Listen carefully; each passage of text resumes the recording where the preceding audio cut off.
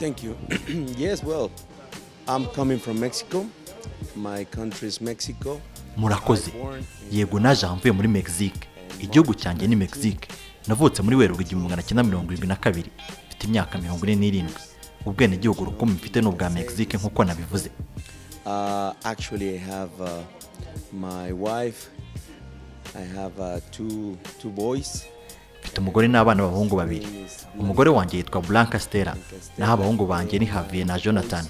Umugore afite imyaka 18 naho umuto afite 15. The big was the old one is 18 years old and the second one is 15 years old. Okay, by my biography. My family was confirmed about my mother and my father. My father, his name was Jorge. Ku buzima bwanjye umuryango wanjye ugizwe na mama na data. Papa yitwa George na mama yitwa Oana. Twavutse turi abana batanu naho nyine wa gatatu. Umukuru yitwa George, uwa kabiri ni Daniel, uwa gatatu ni nge, uwa kane ni Edgar, naho bucura ni Juan Carlos. His brother is Jorge. The second one is Daniel. Third one me. Fourth one Edgar, and the young one is Juan Carlos.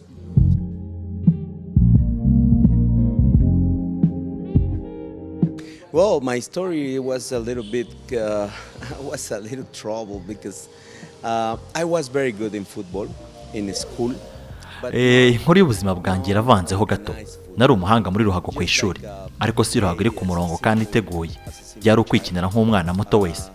Nakinnye umupira kuva mfite imyaka 5 kugera mfite nka 13 na 14. 13, 14. But I was a little bit more interested around the 14 years. At that time, I remember that my second brother. Gusa ntabwo nari nshishikajwe nabyo cyane muri icyo kigero cy'imyaka 14. Ndibuka ko mukuru wanjye Daniel yagiye gukora igeragezwa mu ikipe imwe y'abatarabigize umwuga. Agiye ajyana karomona kanjye gato. Iwacu turabanyagatolika. Sinibuka neza icyari kigiye kuba, ariko murumuna wanjye uwo munsi yagombaga kujya mu kiliziya. Byatumye mama ntuma kujya kuzana murumuna wanjye, kandi uwo munsi wari umunsi w'igeragezwa rya mukuru wanjye, nyine nkuko nabivuze. Naragenda babwira nti muze dutahe, maze umuntu umwe aravuga ati ariko si umuvandimwe wanyu wajya akina umupira. Hanyuma Daniel arasubiza ati yego akina umupira rwose.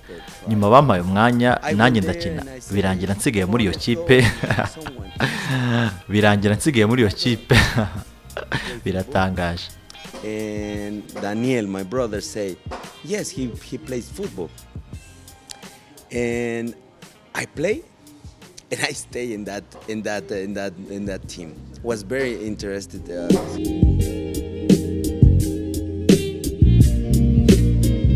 Exactly, and I stay there for 2 years. Yego byarangiye mpagumye makira imyaka 2. Nyuma nabonye amahirwe kuko iyo kipe yari ifitanye ubufatanye n'indi kipe yabigize umwuga. Nyuma y'imyaka 2 bambaje niba nshishikajwe no kuba nawe umukinnyi w'umunyamwuga. Nta kuzuyaza ndasubiza nti yego nta kibazo. Icyo gihe nari mfite imyaka 16. And I say yes, no problem. I was 16 years old.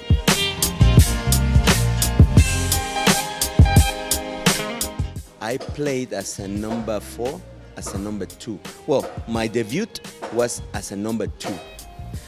Nakinaga nka nimero 4 cyangwa nka nimero 2. Nkitangira nakinaga ku ruhande rw'iburyo, ariko nzamutse bankoreshaga nka myugariro mu mutima. Nkuko nabivuze, nyuma y'imyaka 2 nabaye umunyamwuga. Kuva mfite imyaka 16 kugera mfite 27, nari umukinnyi w'umupira w'amaguru abigize umwuga rwose. Nakinnye mu myanya myinshi, inyuma iburyo, inyuma ibumoso, mu mutima wa myugariro no kuri 6. Gusa nkuko abivuze, byose byambayeho bintunguye. But like you say, was an accident.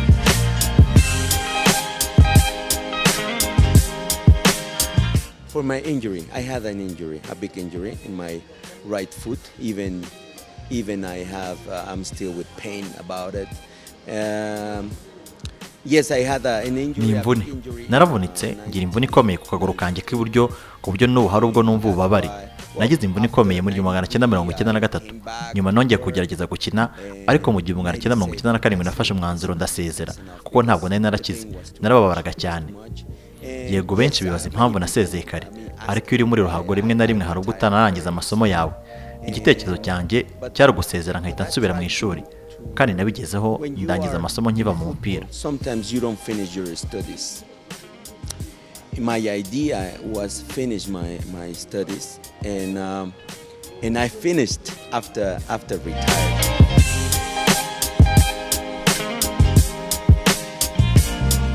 Yes, I started to study again. I moved to Nasubiye mu ishuri njya muri Leta Zunze Ubumwe za Amerika aho nize ibijyanye n'ubucuruzi bushingiye ku bukerarugendo. Niga hafi imyaka 3. I was there for 3 years almost. The high school I finished as soon as I finished my football career. And then I moved there. Amashuri yisumbuye nayashyize akadomo ntihagarika gukina umupira neza. Nagiye muri Amerika niga iby'ubukerarugendo. Ndavuga nti reka nsubire muri Mexique. Nkisubira muri Mexique natangira akazi n'ubundi mu bijyanye n'ubukerarugendo. Nahereye mu ndege muri Mexicana de Aviación Airlines. Byari ibihe byiza cyane kuri njye. Nakoze imyaka hafi 6 ariko nyuma iteka ruhabira kugarura byanze bikunze. I worked there for almost 6 years. But after that I mean the football brings you back.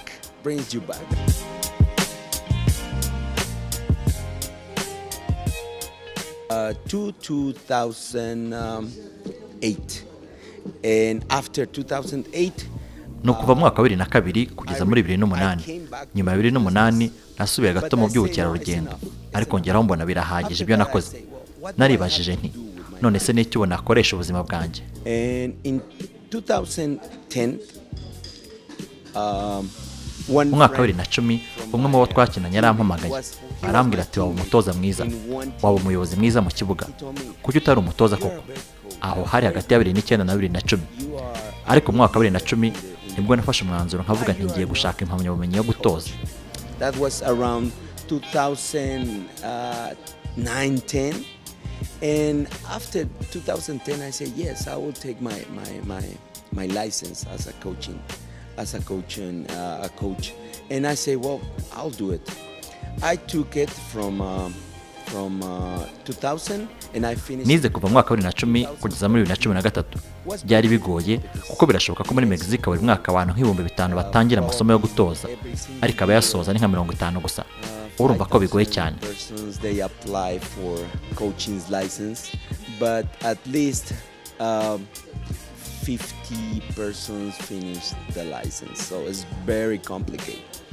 But the good thing for me and that's ikintu cyiza kuri njye nuko nari narabanje kuba mu mupira nyuma nkawuvamo ajya hanze yawo mbona ubunararibonye mu wundi mwuga ndangije nzana n'ubwo bunararibonye muri ruhago nanone. Another business and I brought that experience to football again.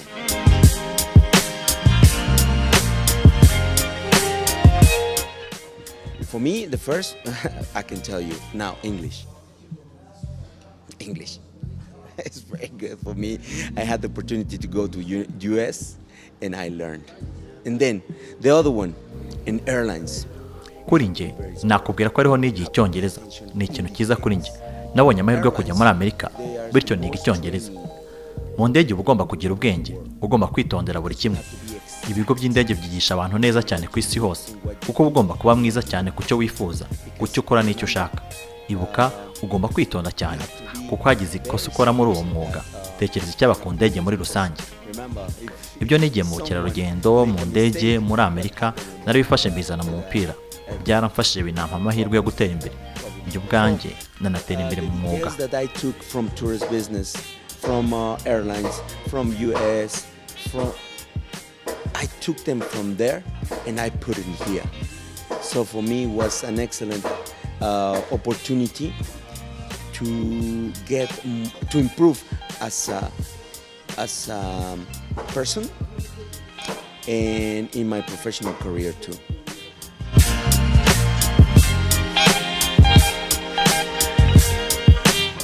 Well, I finished at 2013. I took a big decision. Many people say that I was crazy, but let me tell you. Narangije kwiga muri 2013. Nafashe umwanzuro ukomeye benshi batekereza ko ari ubusazi. Ariko reka nkubwire, nagurishije inzu yanjye. Nafashe umwanzuro ngo mbone amafaranga yo kwishyura impamyabumenyi yanjye nayo kuzenguruka ntanga CV yanjye no hanze y'igihugu cyanjye. Narashoye ngo niteze imbere. kandi nicuruze. CVs outside my country. So I invest to what? To promote myself.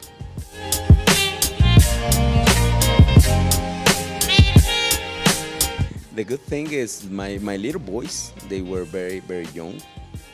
And by my wife support me too much.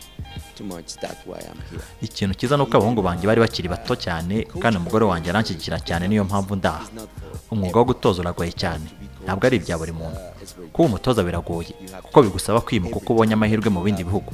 Urugero, nk'aho ni mu kindi gihugu kandi ni kure cyane y'iwanjye, mba ngomba kuba kure y'iwanjye byibura amezi 11 mu mwaka.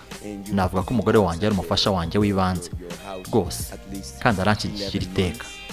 Icyo gihe yarambwiye ati tugomba gufata umwanzuro mwiza kurusha indi kuko n'umwanzuro usobanura hazaza hacu, tuzunguka cyangwa duhombe. Twafashe umwanzuro mwiza, nshora byinshi mu ngendo z'indege njya mu bindi bihugu gutanga za CV, kuvugisha abayobozi b'amakipe, gusa nyuma naje kubona ko byari bikwiye. It will be for the future. We succeed or we lose. So we took the best. I invest in my education. I invest in to fly, to give CVs, to talk with presidents, and after that I say, well, it's worth it.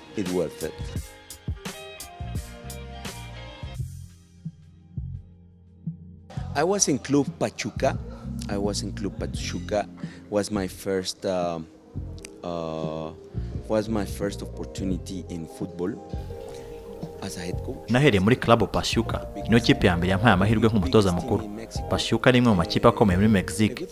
Ikintu kiza nuko icyo gihe nari umutoza ariko nkanakomeza kwiga kuko iyi kipe yari inafite ishuri ry'abatoza, bafite ishuri ry'umupira w'amaguru, ikipe nkuru bari bafite buri kimwe. Hari n'umukinnyi wanjye wambwiye ko rimwe yageze i Pachuca ubwo bakinaga igikombe cy'isi cy'abatari imyaka 17 muri 2011. Uwo ni Rutanga, niwe twabiganiragaho. Aho niho nabonye amahirwe ya mbere, hari muri 2011 ahari. In my country, even I was talking with one of my players that they were in Pachuca when was do you remember the U17 World Cup? Rutanga, exactly. Yes, we were talking about it. That was my first opportunity in 2011, around 2011, and was very good experience there. I was there for almost 2 years and learning. Byari byiza cyane, nahamaze imyaka 2 niga. Ikintu cyiza nuko aho wajya hose wasanga ibikorwa bya ruhago. Niba ushaka gym, hari gym enye muri iyo kipe. Niba ushaka ikibuga, hari ibibuga 8. Ni ahantu ushobora kwinjira saa 2 za mu gitondo ugataha saa 2 z'ijoro wiriwe muri ruhago buri munsi. Kuri njye byari byiza kuko nize byinshi ku mupira, byinshi nk'umutoza. Sinize gusa gutoza, nize ibijyanye no kongera imbaraga abakinnyi, naniga ibyo gusuzuma ubuzima n'umubiri w'abakinnyi hamwe n'ibindi byinshi. I took more experience on football and as a coach, and then I learned not only about coaching. I learned about physical training and also about anthropometry. Anthropometry is to analyze how's the body of the players, but many things. Okay, after that, I had the opportunity to work in Club Monterrey. Monterrey is andi makipe nabonye amahirwe yo gukora muri Club Monterrey, imwe mu makipe akomeye muri Mexique iherereye mu majyaruguru. Gusa ntabwo nigeze njya gukorerayo, nakoreraga mu ishami ryayo riri mu mujyi wa Mexico. Nahakoze hafi umwaka ntoza ishuri ry'umupira w'amaguru ryayo, nsabwa kurema impano z'abakinnyi. Nahamaze umwaka nanahigira imikorere yo mu makipe y'abana kandi byari byiza. Nyuma yaho nagiye muri Cruz Azul, nayo ni ikipe nini yampaye amahirwe mu ishuri ryayo rya ruhago, ryazamuye benshi bakina ikipe y'igihugu. Nakoresha ayo mahirwe nyuma mba umutoza mukuru w'ikipe y'igihugu y'igisirikare cya Mexique, amara umwaka umwe hagati ya 2015 na 2016. I was the head coach of national team of the army national team of Mexico, and I was there for 1 year, and then from I was 2015 to 2016, and then after that in 2016 I want to go back to that experience that I told you that I moved to send CVs. nyuma ya 2016 nakubwiye ko nakoze ubusazi nkajya mu bindi bihugu gutanga CV. Byatanze umusaruro kuko muri Guatemala baje kumpamagara muri 2016 njya mu ikipe yaho ya Deportivo Carixa aho namaze amezi 5. Ni ikipe yari ifite ibibazo byinshi cyane ariko ntagize ibihe byiza. Gusa umwaka wa shampiyona ntabwo nawurangije kubera ibyo bibazo bari bafite. Kuri njye byari ibihe byiza kuko yari ikipe ya mbere yanjye nk'abigize umwuga. Many problems in that team, but we did a good season. I didn't finish because I said that was enough for me because they had many problems. But for me, it was a good experience. Was my professional experience. So then after that, someone from Nicaragua. I mean, the team is Juventus. Juventus from Guatemala, from Nicaragua. They call me. Nyuma hari umuntu muri Nicaragua mu ikipe yitwa Juventus wampamagaye. Byari byiza naho. Nicaragua ni igihugu gito ariko kiri kuzamuka ndetse na shampiyona yaho iri gutera imbere. Nyuma naje kujya muri Uganda muri Afrika mu ikipe ya Vipers. Is petite in his league, but for me it was an excellent experience. After that, I moved to Uganda, Africa, with Vipers.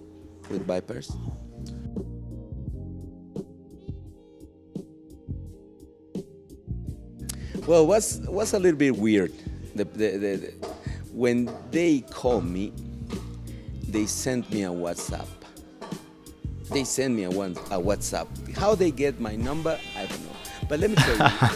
Bisa n'ibitangaje. Ubwo bampamagaraga banyoherereje ubutumwa kuri WhatsApp kuko babonye nimero yanjye ntabyo nzi. Reka mbikubwire kuko hari isano bifitanye n'u Rwanda. Hari umuntu umwe mu Rwanda wahaye nimero yanjye mu agent wo muri Uganda. Uwo mu agent yavuganye na perezida wa Vipers. Bavuganye baje kwemeza bati reka tugerageze uwo muntu muri Mexique. Baranyandikiye barambwira bati turashaka ibi bla bla bla baturashaka kuza muri Afrika. Narasubije nti yego nta kibazo ariko mugomba kubanza kumbwira n'uruhe rurimi mukoresha kuko si muri Afrika gusa no muri Amerika yewe natwe dukoresha Icyesipanyol. Hari byinshi bihinduka mu ndimi. Mugomba kubanza kumbwira ururimi mukoresha. Baransubije bati ni Icyongereza n'Igiswahili nako n'Ikigande. Gusa icyo nabasabye no kuba twajya dukoresha Icyongereza gusa. Baremera bituma mvuga nti reka ngende. Gusa amahirwe yo ngo yatangire mu Rwanda. Hari umuntu wo mu Rwanda watanze nimero yanjye. Gusa kugera ubu ntawe nzi. Ariko naravuze nti ntacyo reka ngende. Luganda and Swahili. And I say, okay, but my only request is there a possibility to talk just in English? And they say, no problem. Okay, let's take it. I took it. But let me tell you, the opportunity came from Rwanda.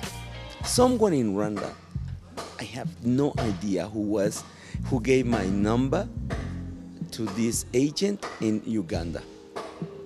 And I decided, yes, let's go.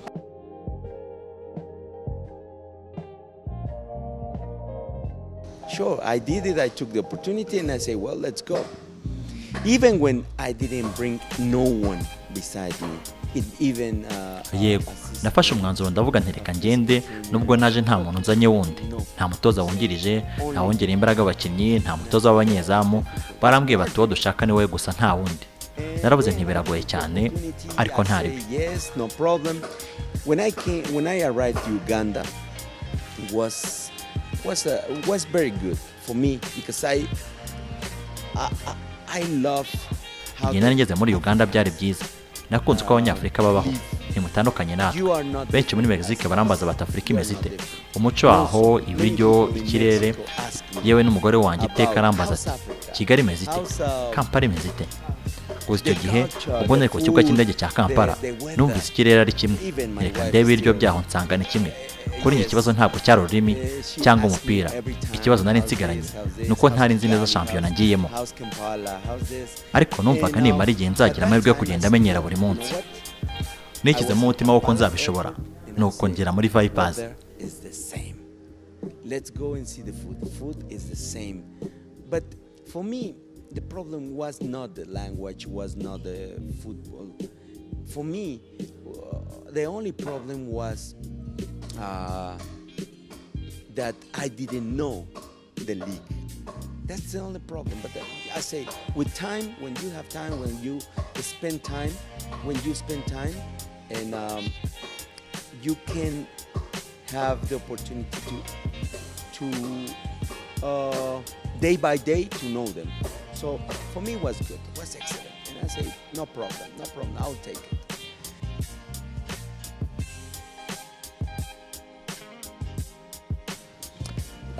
For me, was they have a little problems. Bari bafite ibibazo byinshi.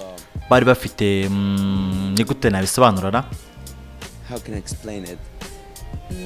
For me, they have they are jealous. When I say jealous is when you are a good. Kuri nje navuga ko bagira ishyari.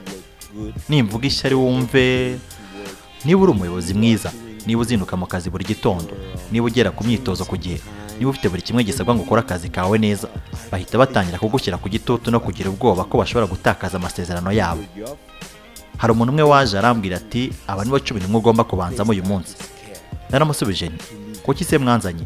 Kuki nakoze urugendo rw'ibirometero birenga 5,000 kuva hakurya none ukaba ushaka gutoneka babanza mu kibuga? Nta bwenge burimo. Wenda mwahagaze ubundi mwajya mupangira ikipe. Why you brought me more than 5,000 kilometers from there and you want to make the lineup? It makes no sense. So probably you can contract someone that you can give him the list and there's enough. But many problems like that. They control the team. Haje ibibazo byinshi nk'ibyo. Bayobora ikipe ariko ijambo navuga nuko atari abayobozi beza ku ikipe nk'iriye. Aha ndavuga abayobozi bakuru bayo. Icyo nzi nuko nari mfite ikipe nziza nubwo itari bitangaza nk'iyo mfite ubu. Gusa twakoze byinshi mu gihe gito. Igihe twajyaga muri CAF Champions League, umukino wa mbere wabereye muri Sudani duhura na Al Merrikh, twatsinzwe 2-1 hanze, dutsinda 1-0 Kampala, turabasezerera. Nyuma twagiye Constantine aho nari mfite igitutu gikomeye kuri uwo mukino. But we did too much with very little. Why I tell you this is because when we went to CAF Champions, first match was in Sudan against Al Merrikh. We lost 2-1 away and we won 1-0 in Kampala. And we beat them. We take them out of sure. And after that we went to Constantine, but I have a lot of pressure on that match.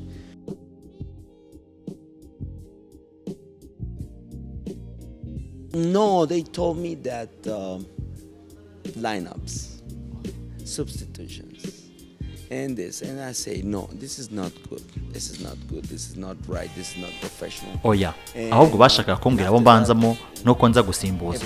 Ariko narababwiye nti bisi byiza, ibisi byo. Ntabwo ari ubunyamwuga. Nyuma buri kimwe cyarahindutse.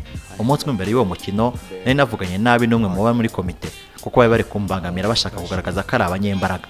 With some of the committee, and because they push too much, and I say no. You know what? They try to be protagonist always.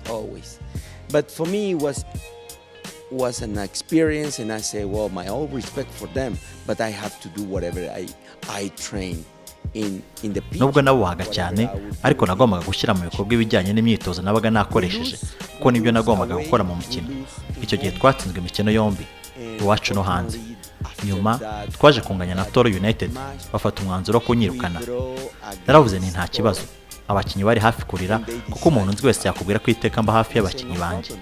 Gusa icyo gihe ikibazo ntabwo cyari abakinnyi, ikibazo cyari komite n'abayiri hafi, ishuri n'abarimu baryo bamvugagaho byinshi, bizeraga ibihuha, bumvanye abamotari, byari byinshi. Naravuze nti birahagije. Baranyirukanye nsubira muri Mexique, nkomeza gutegereza.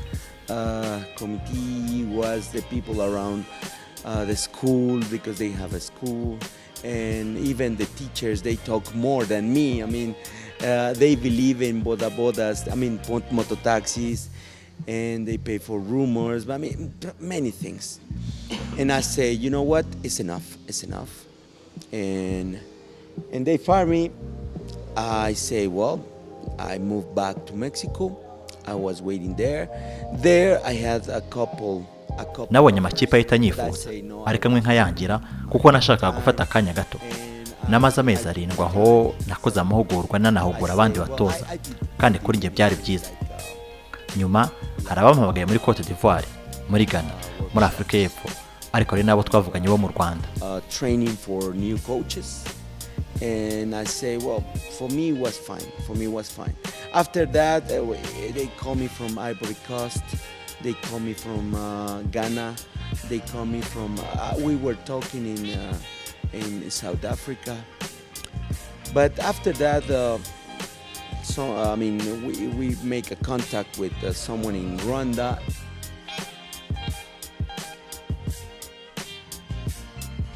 Well, I never talked about players. I mean, the bad experience was with in administration. Sinigeze mvuga ko nagize ikibazo ku bakinnyi.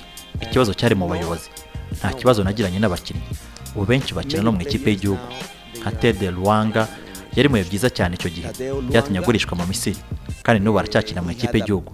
Undi ni Moses Waiswa, we wagiye muri Afrika y'Epfo muri Super Sport. Kandi ugikina mu ikipe y'igihugu. Hari abakinnyi nka 3-4 bari ku rwego kandi mfitiye ishema. Hari nabo tukivugana higira n'inama uko ikibazo ntabwo nakigiranye n'abakinnyi. Moses Waiswa, he moves to South Africa and he's in Super Sports sports team, and but he's still in the national team.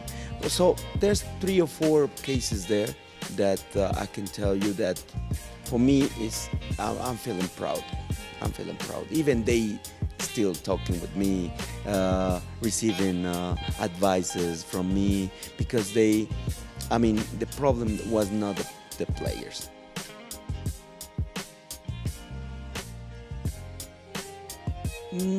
I never think like that. Sometimes I say that sometimes you have a good luck, sometimes you don't. Sometimes you have good experience, sometimes don't. For me, if I had a bad experience there, I have to be. Ntabwo njya ntekereza gutyo. Hari ubwo mvuga nti hari igihe ugira amahirwe ubundi bikaba ibyago. Uyu munsi biba ari ibihe byiza, ejo ari ibihe bibi. Ku bwanjye niba naragize ibihe bibi hariya nagombaga kugerageza n'ahandi. Nanavuganye n'andi makipe yo mu Rwanda mbere. Here in Rwanda from some teams that I will not tell you, but we were in contact. We were in contact. My point was like navuganye n'abantu mu makipe ya hano ntari bukubwire, gusa twari mu biganiro.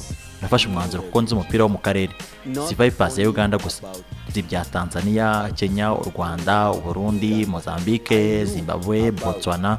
Nkuko nabikubwiye, nzanye n'abantu muri ibyo bihugu byose. Kenya, about Rwanda, Burundi, even Mozambique, Zimbabwe, Botswana. Like I told you, I had contact with many people from there.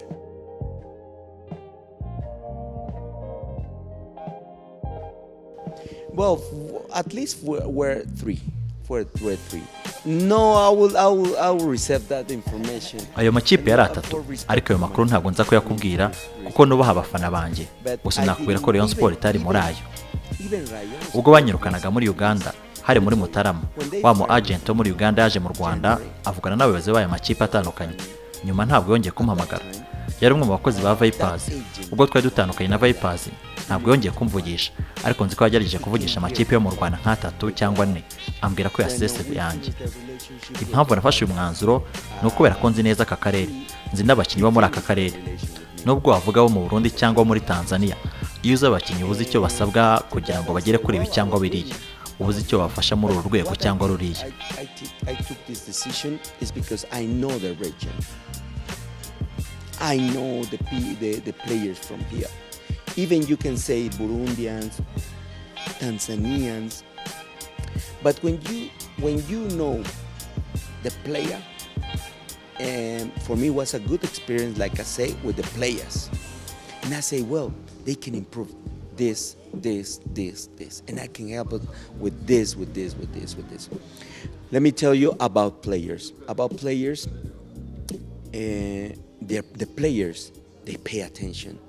They want. Reka nkubwire ku bakinnyi b'inaha, ni abakinnyi bumva bashaka kwiga kandi batera imbere byihuse. Abakinnyi b'Abanyafurika ngendeye ku byonzi, abo muri aka karere bafite imbaraga, barakomeye, barihuta, barashoboye, barayobora, bakina neza, bafite tekinike, bafite ibi na biriya. Ariko naribajije nti ikibazo ni ikihe? Narize menya icyo bakeneye. Kuri njye ubu ni byiza, nashyize imbaraga mu gukora kuri ibyo bashoboye nk'Abanyafurika. Niyo mpamvu Abanyaburayi n'abantu ba Dubai bari gushaka Abanyafurika, kuko murihuta kandi murakomeye. Nitwigisha aba bakinnyi utundi tuntu duke, bazatera imbere byihuse. Niyo mpamvu nahisemo kugaruka. Now I know what they need now. So for me it's good because now I'm emphasized on that, to work in those skills that you have as an Africans, because that's the Europeans and people from Dubai coming from. That's why they coming from Africans, because you are faster, you are speedy, you are strong. But if you teach them a little bit more, these players improve very fast. That's why I say, let's go back there.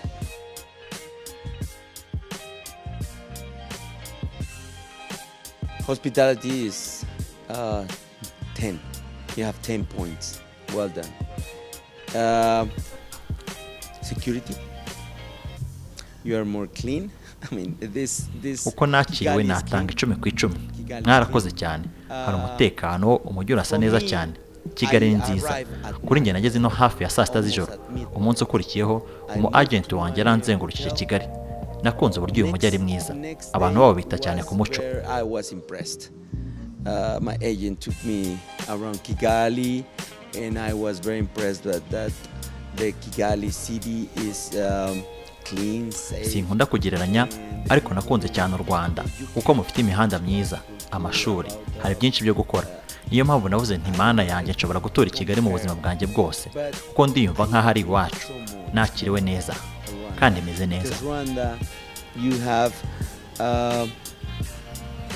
You have good ways, you have many schools, you have many activities to do in Kigali, and that's why I say, wow, my goodness. And now you can ask me, after 1 month, I can tell you, I could live in Kigali for always. I mean, no problem, because I'm feeling like a home.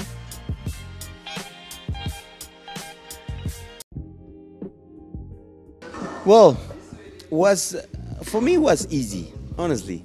I mean, many people contact me from Uganda, and like I say, players. But when you recognize 250, kuri njye byari byoroshye. Hari abantu benshi twavuganaga bo muri Uganda, kuko nabivuze barimo no bakinnyi. Ariko nabonaga nimero itangizwa na 250, nahitaga amenya ko ari yo mu Rwanda. Hari benshi batangiye kunyandikira kuri WhatsApp, yewe no mu gihe nari nkiri muri Mexique. Ariko sinagira n'umwe nsubiza kuko perezida yari arambwiye ko ngomba guceceka, singira umvugisha kuri ibi. Yes, the president told me to be very quiet in this, but the negotiation was very fast. I mean, was very fast for me. I knew about Rayon sport. I knew, and that's what I told you. I had a relation before. Since January, February. Ibiganiro byarihuse cyane kuko Rayon Sport nari nsanzwe nyizi, kuko nakubwiye ko hari isano hagati yanjye nayo ryari hari kuva muri Mutarama na Gashyantare. Igihe namenyaga ko yatandukanye n'umutoza, naravuze ntahari niyo amahirwe yanjye, ariko ntabwo nari nzi ko byaba ibintu bifatika. Uko nabimenye, banyandikiye kuri WhatsApp, twavuganye by'ingenzi, maze nyuma yo kuvugana kwamaze iminsi 8 gusa nari namaze kugera inaha. Nkigera aha ijoro rya mbere nagumye muri hoteli, kandi umuntu wenyine uzi ko naje n'umugore wanjye gusa, kandi nawe namubwiye ko nageze aha amahoro, kandi ko nta kubimenyekanisha kuri social media nta n'ikindi. Umunsi ukurikiyeho kuko ikipe yari ingoma, bagombaga kunjyanayo, kandi nta social media nari mfite. Nageze hafi ya pariki y'Akagera, babitangaje kuri Twitter, nibwo abantu batangiye kumpamagara cyane, ariko ntabwo bitangaje kuko amakipe akomeye kandi akunzwe na benshi, abafana bategereje cyane kumenya umutoza wabo mushya. Nari mbizi. kuri njye nari niyemeje igihe nemeraga kuza nari niyemeje kandi niteguye gukora neza. The team was in Ngoma and they had to move me there. So at next day I moved to Ngoma and I didn't have social media, I didn't have nothing. So when I was from around that Akagera National Park, when we passed that yes, they put the news in I think in Twitter or something like that, and they start to call. And it's obvious, yes, big teams has many fans, and I knew that the fans were expecting their coach, and for me it was a bit committed to from I took this opportunity. Since I took it, I say yes, it's a bit committed, so we have to do it very well.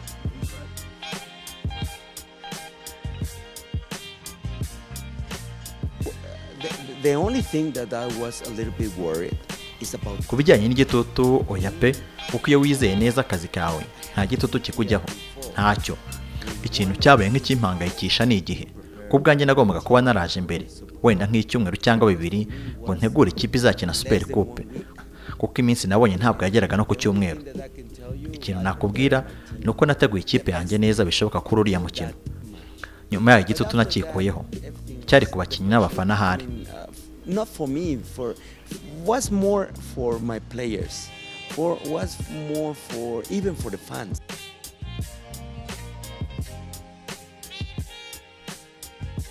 No. It's I mean everything that you said in the dressing room. Oya, ubundi ibintu byose tuvugira mu rwambariro niho bisigara. Gusa nakubwira ko ikintu cyonyine nababwiye ari ukubongerera imbaraga kandi mu buryo bwiza, kuko wibuke ko ari intangiriro z'umwaka w'imikino. Ntabwo byaba byiza kwisuzuma kubera umukino umwe wonyine, ntabwo ari byo. Nari nzi ko iyo umuntu afite icyumweru kimwe gusa cyo gutegura ikipe, ikintu kikuza mu mutwe ari ukwishimira ko byibura ubonye umukino wo kureberamo abakinnyi bawe. Ntabwo nigeze nanabona umukino wa gishuti ngo ndebe ikipe ngo menye nti uyu ninde akina gute, nabaye bakinnyi 11 batanga umusaruro nakoresha kuri Super Coupe. Knowing my players in a real match. I mean, even I didn't have a friendly match to see who is who, how they play, and how effectivity will be my lineup for the Super Cup. So for me it was no pressure because I knew it, but I know that nta gitutu kuko nari mbizi. Nari nzi ko icyo gihe abafana bashakaga igikombe cya Super Coupe kandi narababaye, ariko nk'uko nabikubwiye ntabwo twatsinzwe kuko twaranganyije, ariko penalty ni ibindi. Niyo mpamvu njya mvuga nti umukino ku wundi umuntu aba agomba kumenya abakinnyi be. Nyuma y'uriya mukino buri kimwe cyarahindutse. Warebye kuri Gasogi umukino wanjye wa kabiri hari ibyahindutse. Nabonye iminsi 6 yo gutegura Super Coupe, iminsi na nyuma nkina na Gasogi iminsi 10, imikino 2 bisa nk'ibigoye. Atari uko nagiye gukina ntashaka umusaruro, ahubwo byari bigoye kuko ntabonye umwanya uhagije wo gutegura ikipe. Kwitozanya nabo neza nicyo kibazo cyonyine nari mfite, ariko nyuma yaho abakinnyi baje gutera imbere byihuse, bamenye icyo nshaka n'ibyo twifuza. Kuva turi Ngoma kugera ubu navuga ko turi nko kuri 30% cyangwa 35%. Turacyafite ibyo gukosora mu bice bitandukanye by'ikibuga, gukosora ku bakinnyi, ariko ni umunsi ku wundi, imyitozo ku yindi, umukino ku wundi, ukwezi ku kundi, ni igihe gisabwa. Nk'iyo uri mu rukundo n'umukobwa bisaba kugenda intambwe ku yindi gake gake, kandi iyo ufite urugo rwiza biba byaratewe n'uko wubatse umubano mwiza n'umukunzi wawe mbere yo kurushinga. Ni kimwe n'ibi. To prepare your team, to train them excellent. For me, that is the only problem that I had. But after that, my team, my players, they are improving every day. And what do I want? What we wish? And also, actually, I have from Ngoma through here, we are in a 30%. 30-35. We have improved in many things, and we have to improve in some lines with some players. But it's day by day.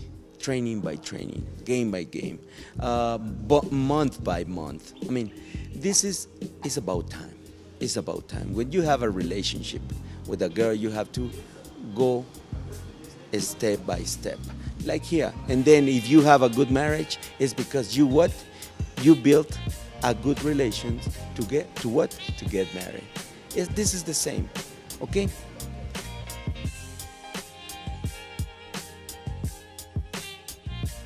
Well, the good thing with every single player is like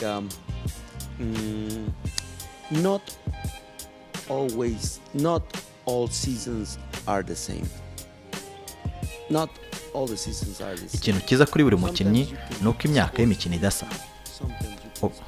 Hari ubwo watsinda 20 ejo ugatsinda 35 cyangwa 5 biratandukanye. Nakubwira ko Salpongo, Yannick, Gilbert, Maxime, Chiza, Sidibe, Iranzi bose ni ingirakamaro nka Gilles na Salpongo. Buri mukinnyi agira imitekerereze ye. Nk'umutoza uba ugomba kureba ibyiza muri buri mukinnyi kandi ukabibyaza umusaruro mu mwanya akina. Ibi si byo gukora urutonde rw'ababanzamo ngo bajyemo bakine, si byo kubajugunyira umupira ngo babwire ati nimukine. Ibi bisaba kwitoza buri munsi, kumenya imyitwarire ya buri mukinnyi. Hari umunsi umuntu umwe yambaje ngo Gilbert amaze imyaka 3 muri iyi kipe adakina, none uri kumuha amahirwe kuko uri kumugirira icyizere. And you must maximize his performance in his position. This is not about to make a lineups and put it in play. This is not to throw the ball and say play. No, this is about training every day. How is the behavior of the player? How is the other day someone asked me, Gilbert is 3 years in this institution and no one gave him the opportunity. Why you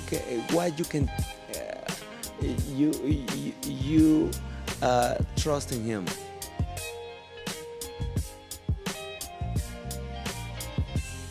Well, the first thing is because we know that Gilles has more problem with the visa or something like that.